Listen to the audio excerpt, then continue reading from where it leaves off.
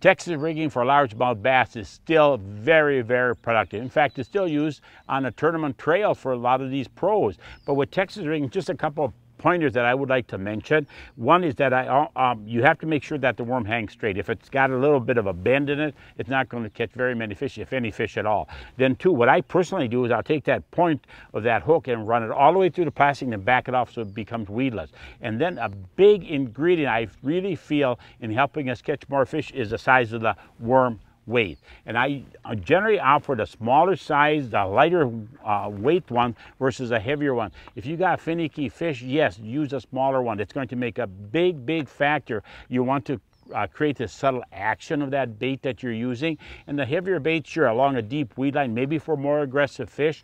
And then two is this, the size and the color of your worms that you're going to use. 4-inch, 6-inch are sort of common, but do consider 8-inch and 10-inch worms of different colors. Color is a big factor. We're going to talk more about color and some of the other tips, why it's so important for us. But if you work with the different styles of baits, of the Texas rigs worms and so forth, that you can see that I have a number of different colors, different diameters, size-wise. It's a big factor. Work with it, experiment with it. You are going to catch largemouth bass today.